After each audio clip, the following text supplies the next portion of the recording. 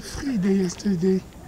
How did you manage your free day? Yesterday was a very good day to rest, mentally, physically. I watched a lot of my game, my ball for the club, so I think I do the resume before the game. So it was a good rest for us. Like we need that to continue the competition very well. After the match, after 1 day break, how was the training today? The training was good. The intensity was high. Everybody was happy to be back on the field. I think we are ready to be to the objective. The objective to us is to be to the final. I think everybody know what to do, so we're just gonna be focused, be humble, and ready about that. How is the group seeing the next round? We know like the objective is to play the final. To play the final, you have to play game by game, go step by step. I think everybody was ready about that. We need to be ready because we are home.